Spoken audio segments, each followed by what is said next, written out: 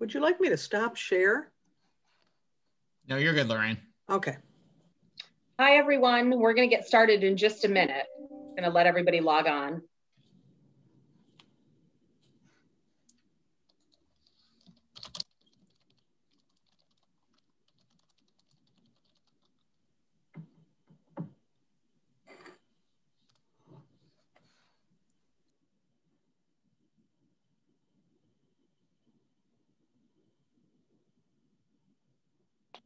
Hello, and welcome to one of today's Tiger Alumni Week webinars, Wine About It, Alumni Style. I am Rupa Thind, Associate Director of the Simone Center for Innovation and Entrepreneurship at RIT, and your moderator this evening. Before I introduce our speaker, there are a few housekeeping points I want to go over. All attendees have joined in mute mode. However, your questions can be answered in the Q&A box at any time throughout the discussion. We will make every effort to address all of your comments and questions throughout the webinar. This webinar will be recorded and made available in the upcoming weeks. A communication with how to access the recordings will be sent out and also posted on our website. If you have any technical issues, please feel free to type those into the chat box as well, and we will do our best to get you the appropriate answers. We would like to thank our premier sponsor, Sharp Notions, as well as our Tiger sponsor, Rochester Regional Health, for helping make this week's programming possible. We also would like to thank our Access Services teams for helping us make this webinar accessible for all of our alumni. Real-time captioning is available within the webinar, and our interpreters will be spotlighted during the presentation. The pandemic has had a major impact on everyone, including our students. We thank all of our alumni and friends for the support you have given to our students during these uncertain times. If you are interested in supporting or continuing your support, make sure to mark your calendars for this year's Roar Day, which will be held tomorrow. We will have giving challenges, an alumni scavenger hunt, and more. So please consider making a gift to support students who need it now more than ever. Can't wait for Roar Day? You can make a gift right now by visiting rit.edu/roar, and your gift will be counted towards the Roar Day total and help RIT achieve its $1.5 million goal. Now on to our session. We are pleased to welcome Lorraine Hems as she talks about her favorite topic, wine. After years in the wine industry, Lorraine Hems started teaching a wine course part-time at RIT in 2001 and became a full-time lecturer in 2005. She received a BS degree in social work from Nazareth College and her master's from RIT in service leadership and innovation in 2012. Lorraine is a certified sommelier with the Court of Master Sommeliers, certified wine educator, and certified specialist of spirits through the Society of Wine Educators, a certified wine judge through the American Wine Society, and now an instructor in their judge certification program. After attaining the Wine and Spirit Education Trust Level 3, she started teaching WSET. Lorraine helped start the local chapter of Women for Wine Sense and received their Lifetime Achievement Award in 2012. For the promotion of and education about the wines of New York, she received the New York Wine and Grape Foundation's Consumer Award in 2016 and has served as head judge at their New York Wine Classic and the Finger Lakes International Wine Competition. And I could go on and on about her many accolades. I feel extremely unqualified next to her. So Lorraine, thank you for joining us, and the audience is all yours. Wonderful. Well, I don't know, after that long introduction, I don't know, does anyone have all 7 wines poured? Or, well, even if you don't have the wines in front of you, or all of them from alums, so a lot of these alums will be looking forward to seeing you maybe purchase in the future. And I'm here to make you aware how to wine about it, alumni style, and get you into knowing where some of your former classmates are and what they're up to. So tonight's wine tour, that's what I love doing. I love giving wine tours. And so basically, don't wait for me. If you have wine in front of you, please pour it, taste it as we go along, because I'm going to give you a little bit of basics, but also I'm going to take it coast to coast with a lot of different wines and then urge you to explore others and pick my brain, even if we don't get to some of your questions tonight. So the good news is hospitality program that some of you may have been in or at least have taken the wine courses from me, and maybe you didn't, that's back at the College of Business after years away from it. And so we're very happy to be there. And we have tonight joining us alums from coast to coast and alums that have worked both hemispheres with harvests and making wine, and even our former students joining us. So hello to anyone who took a class from me, but also to those who escaped without taking my class. I want to do a shout out to alum and lecturer Deborah Myberg. She was the first recipient of the Master of Wine title in Asia, and she's the one who recommended me for this position. So when she was teaching ahead of me and said, well, I'm heading back to Hong Kong, I said, good luck with your studies, but thank you very much. I'd like to start teaching, and I love what I do, and hopefully that comes across. So many of you received, maybe a little too late to go out and buy some of these wines, this list of wines with all these Super 7 grapes that I'll talk about in a minute. I did not include Sparkling Point in the tasting tonight because, as the name sounds, there are sparkling wines there, but only sparkling wines there. And Melissa Schwartz Rockwell is there. And so I put her contact info at the end. And then many of you are familiar with Casa Larga Vineyards. Their founder, Andy Coloratolo, was a graduate of RIT, and this wonderful winery out in Fairport that's been so supportive of hiring some of our students and also being very good to us. In fact, some of you might even remember that we had an RIT wine made by them at one point. So I wanted to give a shout out to those, even if I'm not including those specifically in the list of wines. You will have that list to be able to purchase wines later. So if I've missed anyone in the industry that you know of, please let me know. I don't want to exclude you. And yes, I'd love to use your wines in the future, but have fun, ask questions. And now on to the Super 7. There's so many ways we could have done this thing tonight, but as was mentioned, I have worked with the WSET for a while now, and I feel it's really a basis for learning more about wine and obtaining certifications. And I just had a lab assistant today. Emma had asked, well, how'd you get into it? And what do you think about these certifications? And I think this is so good of an organization that started in the UK back in '69, and now you have over 500,000 individuals completing the qualifications, 70 countries, 20 different languages, and different levels. I went up to level 3, started 4, and I'm permanently stalled maybe at that. But it could be a stepping stone to the Master of Wine, like Deborah Myberg. So I've taken some of their materials, modified them slightly, just to give you some basis, some basic ideas, because a lot of us start out maybe with people telling us things, and you don't always know if they're true or not, but there's some good basics for understanding why maybe these 2 coasts that we're representing tonight have such diversity. And then again, I'd love to know if we had some other alums in between our coasts, but a grape, when we talk about wine, we talk about agriculture. And that's something that escaped me, believe it or not, for years. I never really thought about it as starting in the vineyard. You hear this sort of ground to glass, but you don't necessarily think about grapes growing. You think about, I go in, I buy a bottle of wine, I drink it with my friends, and everything's interesting. If you really want to explore wine more, you can do that. But a grape needs sunlight and heat, basics, to really grow well. And so there's this little sort of graph here talking about trying to figure out that balance, that sugar levels increasing and acid levels before they start to drop out before harvest, trying to hit that, I don't want to say sweet spot, but that balance spot that we're all looking for when we try wines. And as grapes ripen, they swell with water. The sugar levels rise up. Any Hamilton fans? And at some point, acid levels will start to fall. And so I tease my students that these grapes are kind of naughty and dropping acid in the vineyard as sugar's increasing. But it's very important to remember we're looking for a balance for our grapes not to get so ripe that then we lose that acid to help balance. Flavors, hey, this is a WSET. See that U stuck in there? So our flavors become riper the longer they hang on that vine. And their red grape skins will change color. Otherwise, you look out in the vineyard and it's like all green grapes wherever you look until right before harvest when they start to change color. So agriculture, please don't forget it.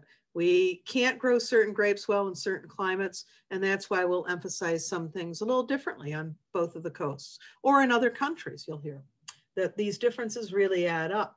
So where the grapes grow, we, if anyone remembers attending RIT, we're a continental climate. We're stuck right in the continent, and we have some influence from Finger Lakes in our area, or further south along Long Island. There's water that helps moderate temperatures, but we're still a cooler climate region up here, and that's where we see those extremes in temperatures during the seasons. So that affects how all plants, not just grapes, grow, but our grapes tend to be lower in sugar, so that's less potential alcohol, so maybe a little bit lighter body.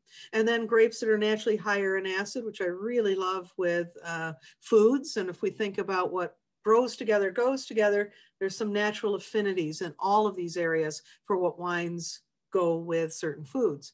And then if we talk about globally, northern France, Champagne, Chablis, those are cooler climate areas. Germany, the southwest portion, yes, there's beer there too. I know there's some beer lovers here, but in Germany, it's most of the production to the southwest. So cooler climate, and the grapes won't get as ripe, but the acid will be nice and high. So warmer climates, we're going to see what they would call globally black grapes, or red grapes is how we usually refer to them.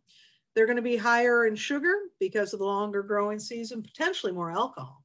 And then grapes tend to be a little lower acid, and so a little richer, maybe jammier, riper flavors. And classic examples would be parts of California, parts of Australia. They're such big countries or states that you can't just generalize and say all of California or all of Australia. But the further away you get from the coast and those moderating bodies of water, that's where we're going to see our hotter areas. So the Super 7, what are the Super 7? And again, I encourage you to explore, and we can get so locked into, oh, this is my favorite, or this is my favorite, but then going out and exploring things that you can find new favorites, or be able to talk to other people that can explain maybe some of the nuances and exploration of these different grapes you may never have heard before. So our big 7, and you can debate this, but usually the big 7 would include Riesling, and the Finger Lakes are known internationally for this grape. And what's so beautiful about it is it can go from dry all the way to ice wine sweetness. Sauvignon Blanc we'll see on both coasts, but again, different styles. And then Chardonnay, wow, there's a grape that grows everywhere, and cool, moderate, hot climates, and all of the different styles that those climates will have that impact on that grape, on that wine. Pinot Noir. So if you have Pinot Noir in your glass and you have some of these other reds, you're going to see a big color difference. Pinot Noir is our diva grape, and it'll be very, very different styles from both coasts. Merlot, we see mostly West Coast and Long Island. Long Island being further south has more of a maritime climate. And with a couple extra weeks of growing time, they can really do Merlot and some of these other grapes following a little bit better than what we'll see in the Finger Lakes. Syrah, that does like a warmer climate in general. We do see a little Syrah in the Finger Lakes, and I love a big Syrah, and I have ordered some for tonight's tasting from the West Coast as well.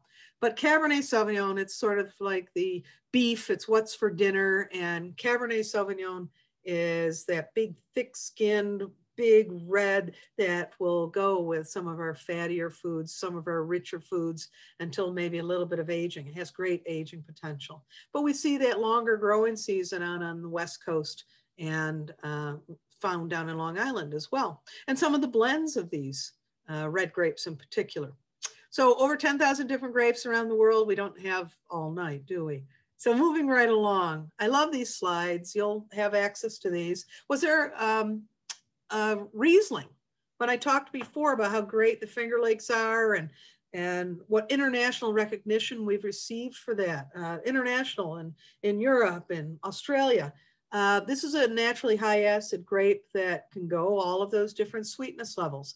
And so we might see more tart green, apple, lime, floral moving into peach, stone fruit, and even tropical fruit when it gets a lot sweeter. So we tend to think about Germany, but you have to throw Finger Lakes in there because of the reputation.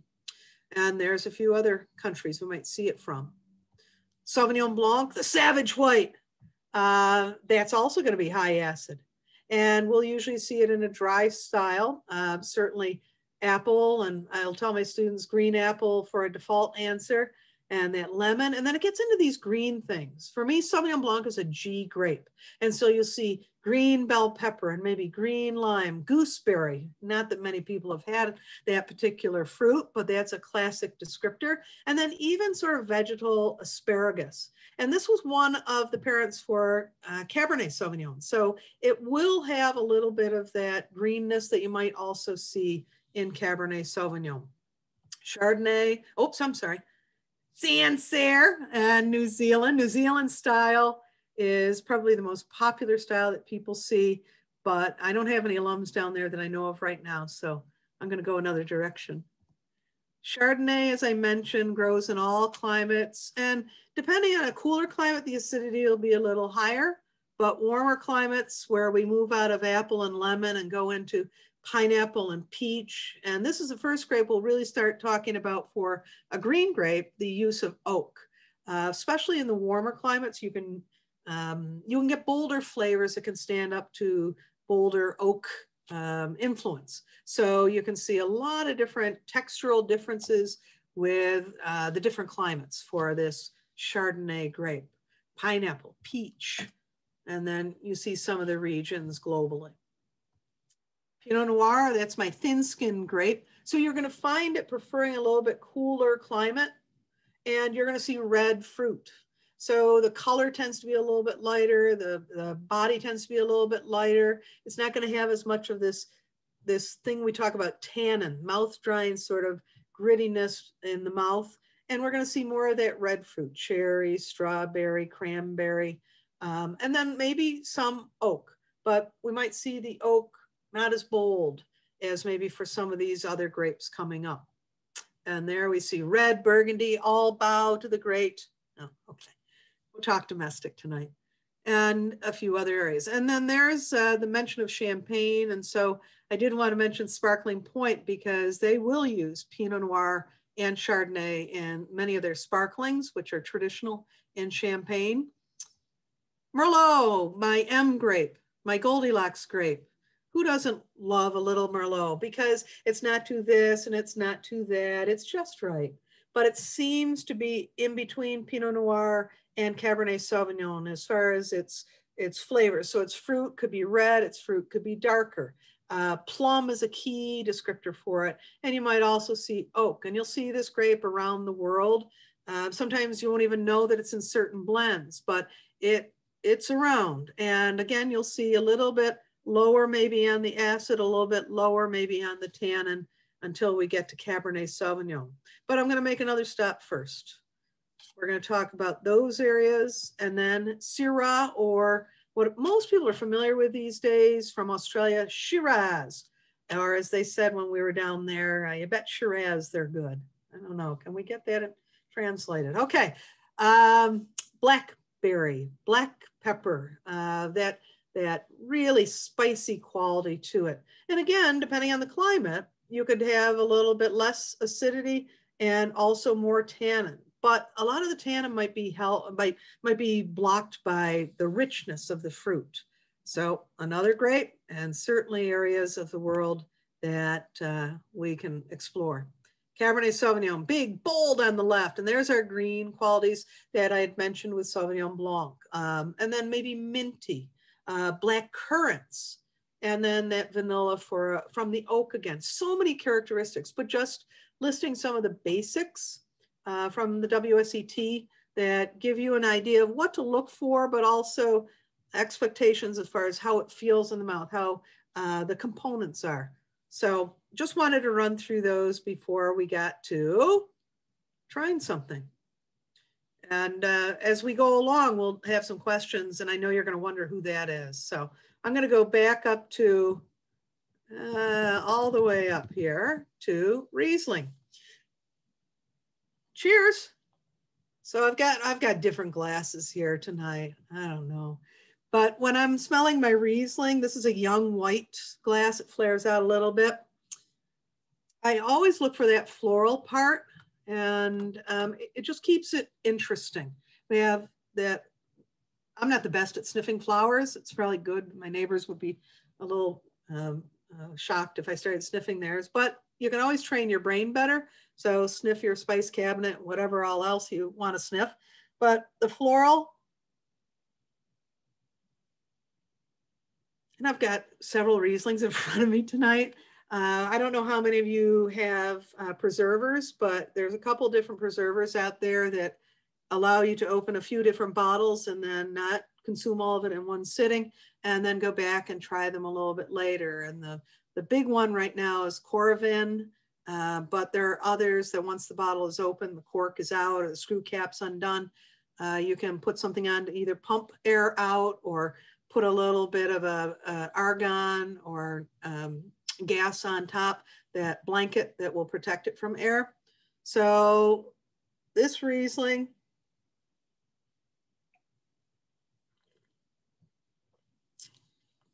how many of you are drinking Riesling? I hope you are, because that can set your whole appetite up for so much. There's acidity is mouth watering. So I love the Finger Lakes Rieslings in particular. There aren't as many in California, but I've had some very good ones. Klein, the Aaron Horan Klein, their wine company, 3 Wine Company, they do a Riesling, Late Harvest, I believe. And there are others out there that usually in a little bit cooler areas, they can get good Riesling. But for zippy, sort of zingy, setting your mouth up for more food or even richer wines later, it's so good to maybe just start out just on its own with Riesling or with hors d'oeuvres. Goat cheese goes really well with that. So will the next wine. So I know you didn't tune in to see me taste. So if there's any questions, Rupa, maybe we can answer some. We could, but there's no questions yet. Oh my gosh. Okay. Well, before I came on, I had somebody contact me, Roger did. And Roger said, what does FLX stand for? And I use it a lot, and others in this industry do in this part of the country. FLX stands for Finger Lakes. So I'd listed quite a few Finger Lakes wines. Let's see. I'm looking over at the ones I have here. So Wagner, Casa Larga, Fossum View, Idle Ridge, Montezuma, New Vines. Who have I left out? Oh my gosh, I'm going to feel horrible. So all sorts of great ones. And they just, depending on the sweetness level, they can go with such a diversity of foods. So I see I have a Q&A. Maybe I have it on my end. Nope, 2 just came in. Okay. So Tito is asking, what does Riesling go with best besides goat cheese? What other suggestions? Yeah, Riesling, well, goat cheese is a little tangier. It's a little lower in that fatty cow's milk cheese. And so that tangy with the tangy goes really well. One of my favorite pairings in a wine and food pairing class is using a triple fruit spread, sort of a jam, on top of goat cheese and a water cracker, real simple, or you could put it on a baguette. That would hold a little bit better. I'm a huge Riesling nut. I like sweeter ones with spicy food, curries, and they can also tame heat. So most people might have a beer with Mexican food. I tend to have Riesling. You can have, oh golly, so many options. But like I say, I'll just drink them on their own. But there's a very big difference between dry Rieslings, which are seemingly more reflective of where it's planted, where that vine was growing. And then the more we pick up with a little bit more sugar, we can build up more intensity of the fruit standing out more. That sugar seems to bring it up a little bit more. So I think I like that diversity of Riesling compared to some of the others. I also saw, how do we compare it to Michigan? Michigan has incredible Rieslings, and it was on my spit bucket list to get out there this summer, and obviously plans change, but I got to get up there. I know quite a few people through wine judging and Michigan's been on the list. I do a lot of wine competitions, and Michigan Rieslings have been winning many competitions for years. And then I thought I saw a question about Virginia too. Yes. Yeah. What was that about? So you mentioned Finger Lakes, but what do you think about upcoming Virginia wines? I love Virginia wines.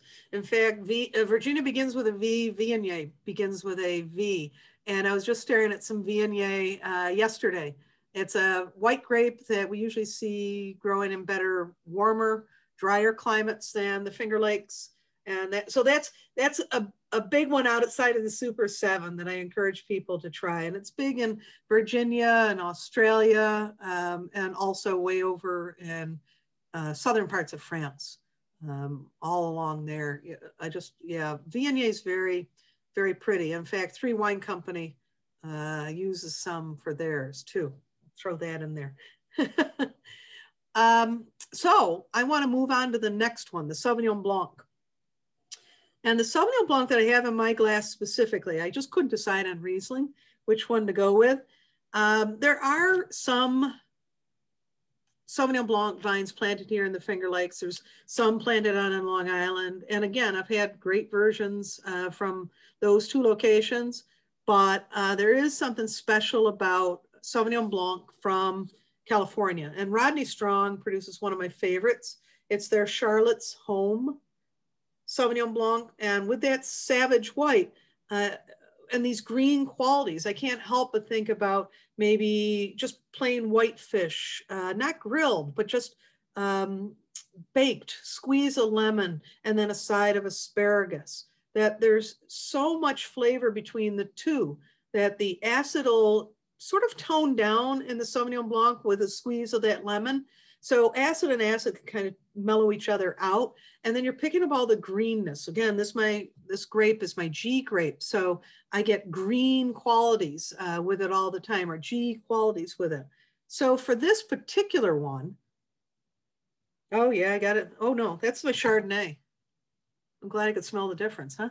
Oh, you can see I'm fancy. I'm getting hand-painted glasses out now from a shower I went to. Okay, can tell them apart. And the Sauvignon Blanc it has different floral aspects. One of my favorite wine visits was at the old Fetzer property, Northern California. And they had a garden set up that you could walk around, and in this garden, they would have maybe a bottle on top of a wood barrel, and it would say, smell the Sauvignon Blanc, and now pick this lemon verbena. And it was just amazing how much you could smell. And I wasn't familiar with that particular plant before. So lemon verbena, it was like, wow, this is incredible, the similarity. So people that can really nose wines well and pick out all those different components are very skilled, and they have probably better food memories than I have. And you don't want me to get into my food memories, and some of my former students will explain why later, but.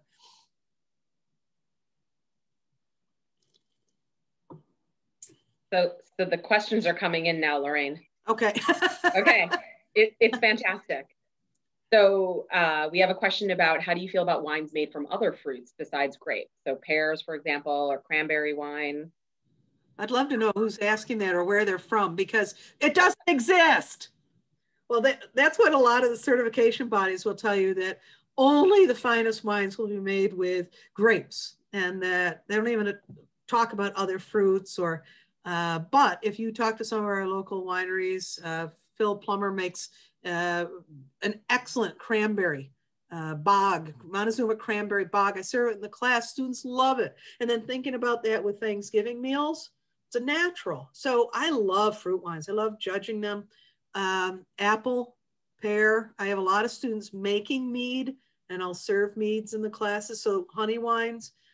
You usually find the best fruit wines in regions that grow good fruit. So going back to Michigan again, you'll see some wonderful wines. I've had students from Maine that will share with me some blueberry wines, Massachusetts cranberry. So I have a retail palate because I spent so many years there, and I like everything. Even bad wine, you're like, here, Lorraine, try it. It's bad. Okay. So this one's not bad. This Sauvignon Blanc is so pretty. And it's got this little spritziness to it that makes it lift up, and I want to go back for another sip. Oh my gosh, wait a minute. I probably should have a spit cup, huh? So this is not a real strong, what I would say, New Zealand style. Some of you may have had Kim Crawford and other New Zealand styles from Marlborough that will be much more aggressive, sort of capsicum, green bell pepper, green beans. And that's fine. I love that style too, but this is just so pretty. I could see it with a lot of different foods. And again, I had mentioned that goat cheese before. So maybe that salad with goat cheese and maybe some sort of a fruit vinaigrette, some candied walnuts and craisins. So there's something there that fruit of the wine can really latch onto. And again, with that dressing, it might be a little creamier, but it also will have that vinegar that can tone down the higher acid that we're seeing with Sauvignon Blanc. So Lorraine, this is going to turn into a mini meeting of your fan club, I think. Uh-oh. Yeah, it's great. No compliments. There's no uh-oh. So Brianna is saying she was going to ask you about Virginia. So thank you for answering that, because she had the best Chardonnay down there. Oh, yes. Brianne McDonough, she said she wanted to let you know your class was amazing, and she's so happy to hear you again. Move along. Thank you. Move along. No, I can't. So the other question about the cranberry and the pear was from Kelly Redder. And I was going to tell you she's one of our own. But yes, she is. So anybody else who has fan club type messages to give to Lorraine, please type them in, and I'll make sure she sees them. That sounds good. That sounds good. Well, Tito, who had asked a question earlier, does a lot of homemade wine. And I encourage you to do that. I kid around that I just, I don't think I could ever be a winemaker or be in the vineyard or worry about all of those crops and harvests and but on the other hand, somebody like the Wagners, Debbie and John and their son Hayden, they've been doing this for generation after generation. And so they have the guts to do it, and their wines are just recognized everywhere. So there's, I don't even make homemade wine. I know that I don't have the attention span sometimes for that. I'm doing too many webinars. So can you go back to that slide? I would switch it, but I think it has to be you, Lorraine. Which one? The slide with the countries, with the Super 7 slide. So we have a question about that.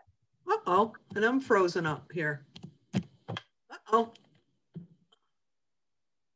And I know, I think we're only 2 wines in, right? Out of 7? Yeah. So, there we go. Is that the one, or you wanted me to go back? My screen didn't move. There we go. Was it this? Yes. Okay. Okay. Thank you. So yeah, but he just wanted to capture that, I believe. Okay. So I wanted to focus, because we're featuring alums tonight. Certainly, I've talked in a couple other webinars about other places around the world where these grapes are planted and grown. But tonight, really focusing on the 2 coasts, and then moving on now to Chardonnay. So Chardonnay unoaked or naked. That's the new wording for a lot of it. If it's unoaked, naked not having anything to do with organic or sustainable, or no, those are separate things. But naked being unoaked styles, those have gained in popularity as people might have gotten a little tired of sort of oaky, smoky, toasty. But those have different uses. So an unoaked Chardonnay I might treat somewhat similarly to food I would have Riesling and Sauvignon Blanc with, as opposed to a Chardonnay that was a little oakier, creamier. I had a Chardonnay once that I wouldn't typically buy, and it was from California and very, very popular brand, but it wasn't exactly my style on its own. And then I had it with a macadamia nut encrusted mahi-mahi with a mango tropical fruit salsa. And it just was one of the best wine and food pairings I ever had. And I had scallops from Long Island with a wine from down there with a vanilla beurre blanc sauce. I don't like scallops. I don't like beurre blanc sauce, and I don't like Chardonnays in general, but I loved it. So often we try wines, and this is typical in the US, we often try wines without trying them with food. And so when I went through Europe and I would open my mouth, insert foot, I'd be like, oh, I serve your wine in my class. And they'd say, what do you serve it with? I'm like, my tongue? Sorry. So we can't forget, even if you go to Italy, you'd maybe have bread and olive oil, cheeses, all of these wonderful things on the side, these little pickies that would go so well with the wines of that area. So Chardonnay, anyone? So this Chardonnay, 3 Wine Company, they've been great to RIT. They donated to the Ritz dinner previously. And I got back in touch with them, and I'm a big fan of all of their big red blends, old vines, but some of it didn't exactly fit the profile for tonight. They do a Chardonnay, and I was like, yay! And they'll serve this wine with their paella, which very sausage rich and a little different style. So maybe you think of California as only those heavy, rich styles, and this isn't. This is the first time trying it though, and it came in just in time for the tasting. But it's just got this beautiful creaminess. And I usually look for apple. From California, maybe not the green apple, but maybe more yellow apple style. But it's just so pretty.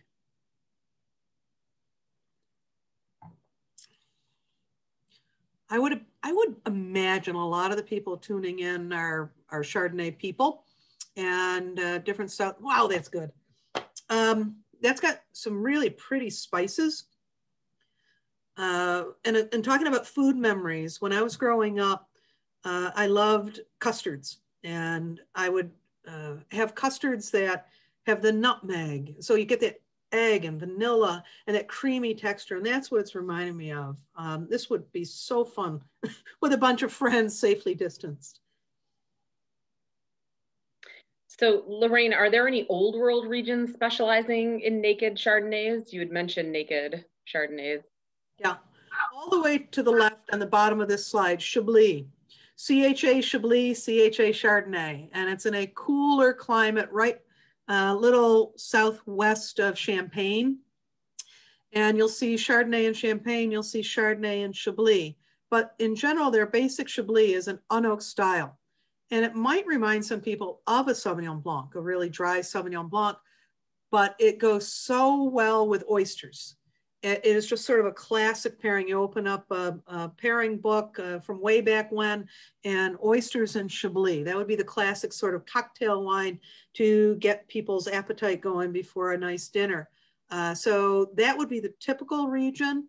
Otherwise, you really have to play around with maybe somebody putting on that bottle unoaked. So for instance, Wagner has oaked, barrel reserves and all these other wines, but this is their unoaked.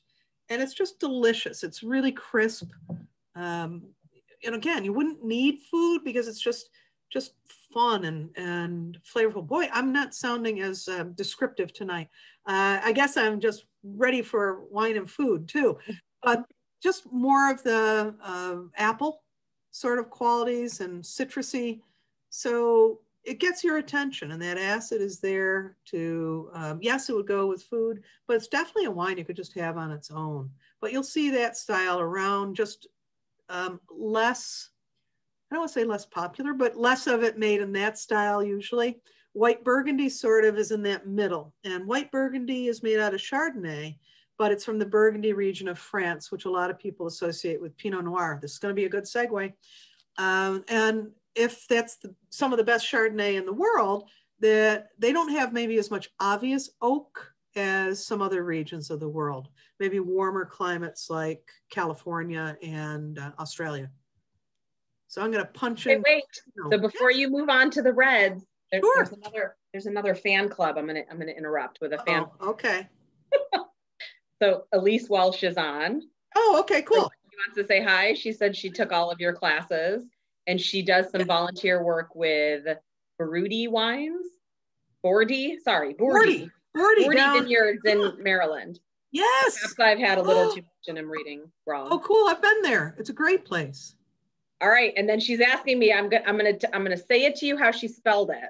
Okay. Because I told you, when I met Lorraine, everyone, I told her I was not able to take her class because every time I tried to register for it as an MBA student, I was going to take it anyways. I could never get in. But so she wants to know how long it's going to be before we get you to say terroir. Oh, Can we get you to say it today? Coming right up. All right, excellent. Beautiful. Thanks, Elise. Yeah. So here we are. There's debate in the wine world about that term, terroir. There you go. But terroir refers to the environmental impact on a vine. Now a lot of people would say not just the environment, but winemaker has a lot to do with it. And that has a lot to do with the fact that we have flying winemakers. We have access to different parts of the world we didn't 200 years ago, where maybe a winemaker in the Finger Lakes says, okay, harvest is done, wines are chugging along. I'm going to head down the latter part of the year and help out with a harvest down in Australia or New Zealand. They don't have enough people to help with some of it. They have a much lower population. So I can gain experience down there, but then that might also influence how they approach wine when they come back. Whereas maybe generation after generation after generation in some of the old world European wineries, it's just always been that way. And some of it by law, some of it a lot less by law in the new world. So terroir, okay, terroir. Thank you. Elise will be happy. Yes, yes. Oh, trust me, it isn't just her.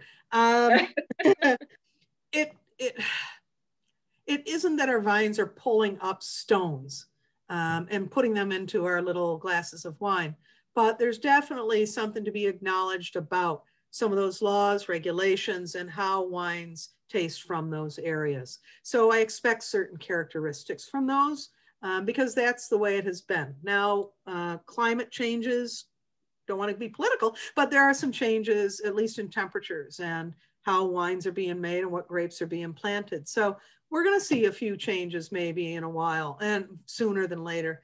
But one of the biggest uses of that word is usually when we talk about Pinot Noir. And this is my Pinot Noir glass. I don't have quite the right lighting, but it's a little bit more bulbous here.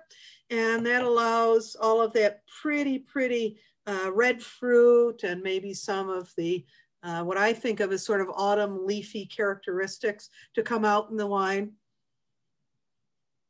But Pinot Noir is something that people don't always appreciate it because it is a little more delicate. And if anyone saw the movie Sideways, that whole thing was about how different Pinot Noir can be and how different our personalities can be. And that's what this grape sort of does, and can be done in a lot of different styles. Warmer climate, riper fruit, more texture, more oak perhaps, or more subtle, laid back, even less oak. But there's something about the acidity of it that makes it really good. And Elise, if you're commenting about that, if I say Pinot Noir, you say, well, I don't hear it yet, but I know I'm going to have comments about mushroom, that there's just something so earthy. Here the comments come. If I say mushroom, you should say Pinot Noir, because this goes with that sort of earthy, umami type richness that we can get with mushrooms. So I'm going to take a little sip of the Pinot.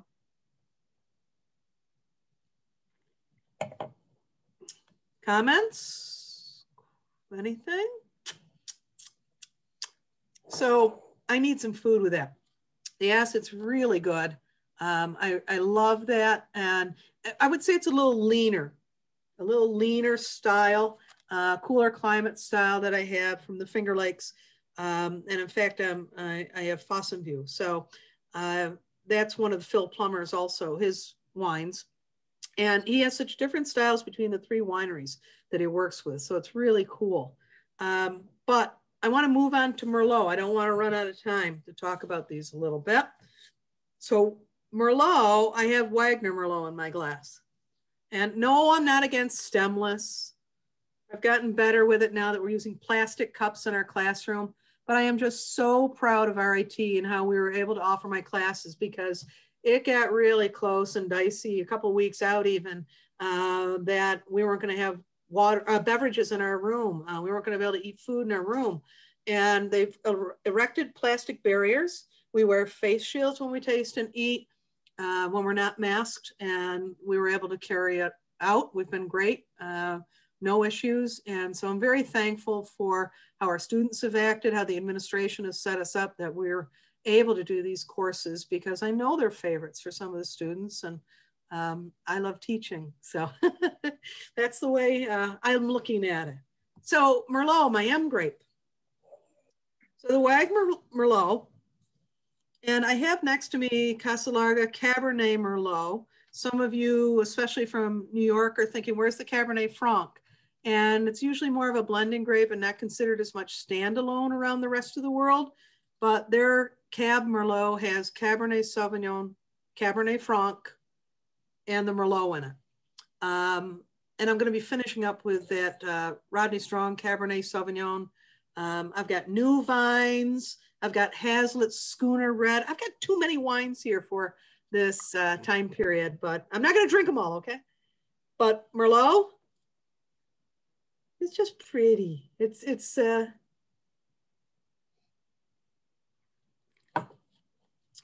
plum, cherry. Oh my, a lot of cherry. Wow, that's really good. It has a real good, strong tartness.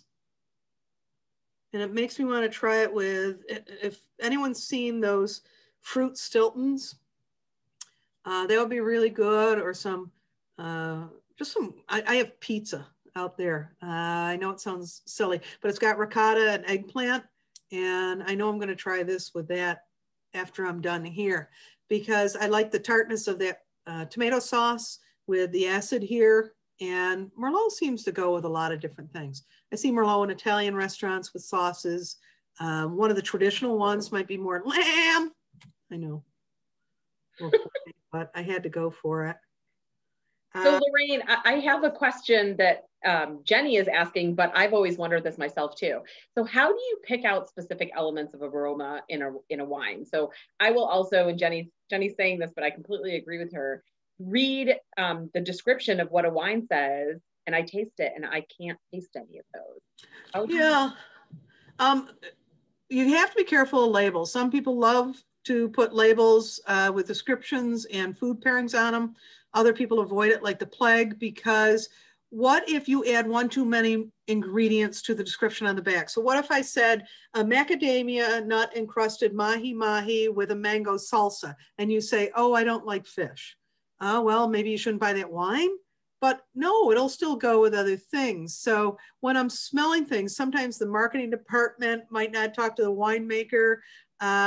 There can be a disconnect, or some people will nail it. But that's why I do say you can train your brain. You can go and work at it. And that's what I had to do for certifications. I had to be able to decide what these wines were blind. I would have to be able to describe them. I have to be able to pick apart what makes some of them different. And so that's why I like these slides. I think these are a good basis for working on things yourself. And then you can read up more on certain grapes and try different grapes and say, oh, wait a minute, this is different because, and do a comparison. I very rarely would have just one wine on the table. No, I mean, not me on the table. I'd rarely just be drinking one wine in a glass on that table. I would probably have a couple so that I can compare them, because that's what, I like to do, and I can learn better by doing that comparison. Anyone drinking Merlot? I'm curious. Sometimes it's ignored, but Syrah, people have asked me a lot, what would be your sort of can't live without wine? And I would have to be Riesling, but for red, it's probably Syrah. I've really started to nail down Syrah, Grenache, blends in particular. And I think that's why I like some of the wines that Southern France or California, Australia, but back to my alums. So my Syrah, I didn't buy a Syrah. I have the 3 Wine Company one out there and a few others, but not the alums. But Syrah can have this deep, deep color. And I think a lot of you have had Australian Shiraz, but maybe I should move on then to Cabernet Sauvignon. So Lorraine, do you think it's safe to say that Merlot is the gateway wine for red wine? Yes. Yeah, it's definitely the gateway wine. not Pinot Noir. And Cabernet Sauvignon can just be too big and rich, especially just trying it on its own. Merlot is that sort of happy medium, my medium M grape. So let's see, well, what glass? I didn't bring in my Cabernet Sauvignon glass, so I'll go that route. But it's definitely the darkest of all three of the reds after the Pinot Noir. It's got a lot of color to it. And it does, it smells much oakier. Sometimes as these wines age, they can smell more like cedar.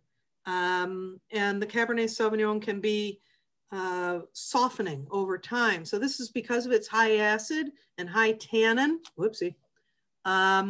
You will see that those will age so much better. And these are the ones you'll hear people talk about collecting. And Emma Siegel is out at a tasting room in Napa Valley and gets to work with these wines that are very, very limited. Ryan Evans works at a winery where their wines are very, very limited. Jenny Keller, I've never pronounced your name publicly, your married name publicly, so I'm not going to try it now, Jenny. But she works at Rodney Strong, and they have these reserves in larger formats. And these are wines that are built to age. They're not meant to be wines that you should consume within the first couple of years of their lives. They're wines that collectors or people that are willing to wait for that tannin to soften and have all of these other flavors come out of. That's what you're rewarded with your patience. So those types of wines, we have a tendency to drink some of our wines a little too young.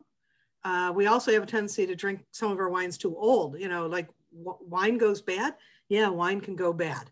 So we have to be careful. But the general style these days in that sort of $8 to $15 price range, wineries are making wines you can drink now. Oh, isn't that a novel idea? It used to be that, oh, the longer a wine could age, it'd be considered better. And now we get it. We know that wines are being consumed more frequently with less time of aging. You know, like tick, tick, tick. When are you buying your wine from the store and drinking it? When I get home. And that's sort of the style that people are recognizing now. I'm going to take a sip of Cabernet Sauvignon.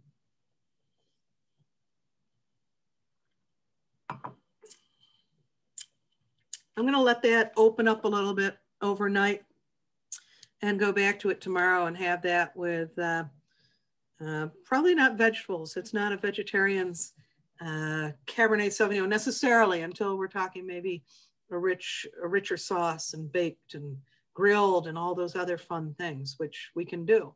But it depends on what you're looking for. Pinot Noir might be more what vegetarians look for, and Cabernet Sauvignon the other extreme, but nothing wrong with any of them. Questions? Oh, there's a few. Yeah, there are. So what's your favorite Cabernet Sauvignon? My favorite? I'm not going to give favorites. I mean, it really depends what I'm eating and yeah, who's with me. Anything else though? I don't know if we're going to go right up to 8, but I want to answer things like I say now, and certainly can get back in touch with so many of you. How about aerating wines? Aerating, okay. Is that really necessary? If you pour it in your glass about 10 minutes ahead of time, that's probably going to do the trick. There's something special and sexy about using a decanter maybe. Not that a lot of us have one. Use a clean vase. Take the flowers out first. But it is something that if you have a wine that you're opening up before its ideal time, where it could really show all that it has to offer, yeah, use a decanter and swirl it around. If you don't want to pour the glasses out ahead of time, 10, 15 minutes or more, use a decanter an hour ahead of time and enjoy it then, because it will soften up the tannins. It definitely will change the wine. I have some people that swear they'll decant everything, including their $8 bottles, and it will change it because air changes things. Something else? So what about wines being too old? Oh, yeah. Ideally storing wines, you want somewhere cool, pretty consistent temperature and dark. So the lower drawer of your dresser at RIT. That works. Well, maybe not the best, but where a lot of students store their wines for aging. Cellars are usually pretty good. You really don't forget about wines. Okay, so I have an issue because I have wine in my cellar. I don't have a wine cellar, and so sometimes I go down and I've been pleasantly surprised that a 10-year-old bottle of Merlot from Washington State or something is still really tasty. So it was good to start out, but it might not be as good as it would have been 4 years earlier. So don't throw them out unless you can't drink it. Maybe you can marinate some something in it. Anything else? Let's see. What do you do with all the yucky sediment that's in old red wines? Oh, that's a good, that's the best reason to decant. A lot of people will decant wines to soften them up, and they forget about sediment that comes with aging. And again, if we're not hanging onto our wines long, we're not staying in one place very long anymore, when we're moving around for jobs and things. A lot of us don't have cellars, but if you have sediment in the bottle, if you've been storing the wine properly, you know there's going to be sediment in that bottle, especially if it says unfined and unfiltered, or you see some that says it will throw a sediment or deposit. Then ideally you want to set it up a little bit about a day ahead and get as much of that sediment into the bottom area of that bottle. And then very, very carefully, perhaps even with a flashlight or a candle over under the neck, pour that out until you see some of that sediment come up, because it's just gritty. You don't want it in your glasses. And I know a friend who would go to tastings and they'd always get sludged. They were always the last one in the spot around the table, and they always got the sediment. So you don't want that to be your guests. So something you did not discuss tonight, but we have a question about dessert wines. Oh yeah. And what the appropriate serving size is, because the bottles are so much smaller. Usually about 2 ounces. So with a regular bottle, if you did 4 ounces, a serving, about 2 ounces, because it's usually more intense. It might even be more alcoholic. So you want to just serve a little. So out of a half bottle,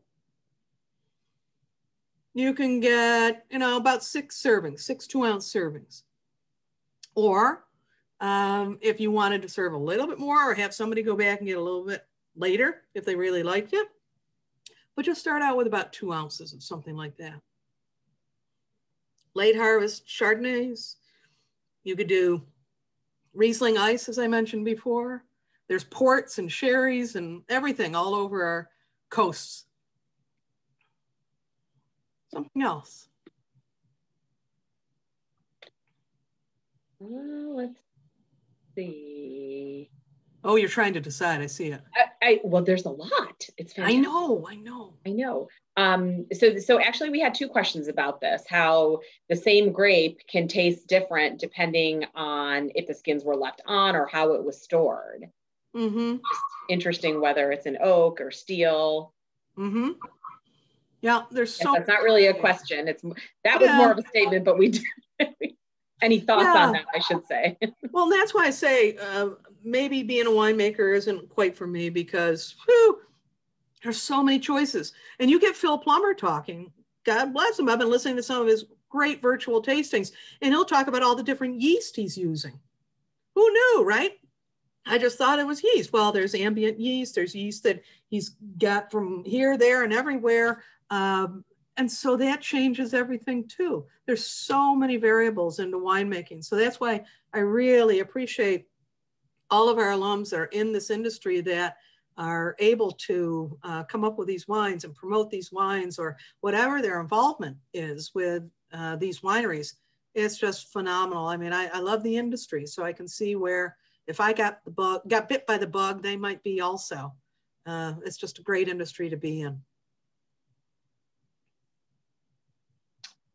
So do you have any idea of startup costs for homemade wine basic supplies? Oh, okay.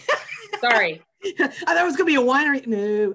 Yeah, you're like, no. Yeah, homemade wine, there's a lot of options. And I don't know if they're local, but locally, if you want to go and just sort of really start out, there's actually RIT retired teachers, and I think the name is Wine Works. And you can make wine on premise. Tara Beltrami, who's helping Phil Plummer out at Montezuma with their harvest, and he's making over 100 different wines for the 3 wineries. The Wine Works, Tara made wine with them, but they are right down in the public market, and they would be easy to provide great info. There's a lot of wine kit places around in all areas of the country, and it's big in Canada. So there's a lot of places you can start out, and I'd be happy to recommend, if you want to contact me directly, what places you might try, but just even trying a kit first and then trying variations on it. That's some of the stuff we've done in our classes. We'll just try a kit, and then once it's bottled, you can see how it lasts. Doesn't always last long, and then venture out and do something else. So a lot of options for home winemaking. I'm laughing out loud, and it was not because of what you were saying. It's because of probably one of the best comments I've read. So I'm going to have to ask you this. Okay. So, Wanya Jefferson first says she's sending much love to you. And I also want to know this, Wanya, so thank you for asking. What do we drink Thursday night for the debate? Heavily? No. Whatever is going to make you feel good. Yeah, that's a good one. There is a Trump winery, but that would be up to you. They're down in Virginia, so it might be a little tough to get it. Actually, I've seen some sold locally, but other than that, I haven't seen any Biden wines. You can certainly look up, boy, it's easy to do nowadays, what businesses support certain candidates and maybe choose a wine for those reasons. But I assume some of it's tongue in cheek and wine in cheek. Yeah, I know you'll choose the right one. So do you have any thoughts, Lorraine, on what actually determines the price of wine? Oh, that's tough. We're seeing some interesting times with some tariffs and luxury item taxes and availability issues. And we're also seeing incredible competition too. So we're seeing wine regions that have never been very important maybe in the wine world, but having access now. So there's a lot of good competition. On the other hand, I've got to be hurting for some of these wineries that have had issues with wildfires and COVID-19 regulations. Pricing of wine, I know that personally, I might have started consuming a little more than the average when all of this started, but I also know that I wanted to support local. I wanted to support, even if I wasn't going out to a restaurant or taking food to go, I want to support some of my local restaurants. We've got some that have wonderful alum relations as well. That cost and value, almost going back to a debate maybe. I'm willing to pay more for certain things if it stands for something. So there's some wacky pricing going on, and some of it good, some of it bad. So I think, yeah, that's too broad. Sorry, I'm gonna go a little wild with trying to get that answered properly, but I might have to move on to another one and answer that offline. Fair enough. So Todd Ikas is saying, wonderful presentation. Oh. He appreciates this. And he wanted to share that New Vines Winery is one of the smallest farm wineries in the Finger Lakes. And the annual production of 300 cases, and a special thank you for tasting their Riesling. Well, and I hope he gets to open the B&B soon, because he has been wonderful to so many people. He's an ambassador for the Finger Lakes, and then not with just his wine, but having so many relationships to the other wineries nearby too. So thank you, Todd. So let's see. It's 8:04, Lorraine. Yeah. You want to still go? Because there are still a few more questions. Take a couple more questions, sure. And then my dogs and family return. So okay, change the vibe. How about Coravin? Yeah. Does it really work? Yes, it does work. Yeah, it really does work, but I'm not sure how many people want to invest $200 in something that is sort of sitting on one bottle or two or whatever. So that's a big investment. And I just talked to my students today about bubble savers for the tops of sparkling wines and champagne. And the cost of the thing itself is maybe $10 and it preserves bubbles. But when I first started doing community classes, people were asking, well, how do I preserve the bubble? I'm the only one in the household that drinks bubbles. And so I showed them the bubble saver and I started teaching at RIT. And I said, so what do you do with leftover wine? Well, here's a bubble saver that'll protect the bubbles. And I look up and my students are looking at me like, leftover wine, leftovers, huh? I don't know what she's talking about. So it was different audience. And so the same thing that you can get preservers, the canisters or pumps, you know, it can preserve it some. The Corvins are by far the best out there right now. Sommeliers swear by them because it cuts down on their overall cost if they're going for certifications. I can make a bottle last for however long I need it to last and only take a few ounces at a time, maybe for a blind tasting and sharing with friends. It's also used at a lot of the library wines at wineries now. So it's changing our industry about your being able to try things at wineries and very limited supply things that they wouldn't have been able to preserve before without it. So let's see, we've got some regional questions. Okay. And here comes my family. Okay, last question. Okay, last question. So areas, Research Triangle Park and near Raleigh. Oh yeah. Vermont. Yeah. Any thoughts on wines from those areas? It gets tougher when you get up to Vermont. That's certainly where we see a lot of Minnesota varieties, hybrids created in Minnesota. We see that up in our Thousand Islands area, the North Country here as well. I've had some great apple wines from there, some of my favorites, but they are seeing some success with some of those Minnesota varieties. Too cold for, at this point, for any sustained production with some of the vinifera of the Super 7 we sort of see tonight. And then down in North Carolina, you can find a lot of sweeter wines like we might have in the Finger Lakes that are very grapey, using Scuppernong and what's my other biggie? Uh-oh, I'm blanking. But you'll see a lot of fruity wines, but they can also in certain areas be planting some of these bigger red grapes and doing very well. Chardonnay as well. So you can't rule out North Carolina, Virginia, Maryland.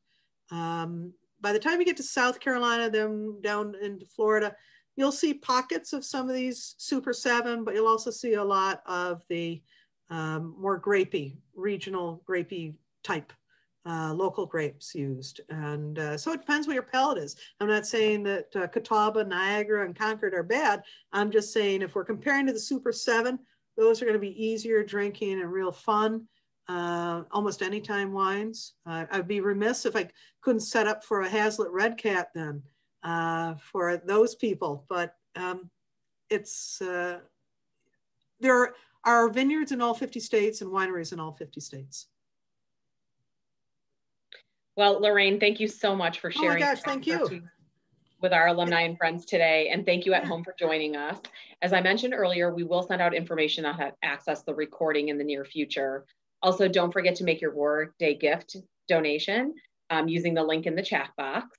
And lastly, if you're not already connected to the RIT Alumni Association social media channels, we encourage you to do so.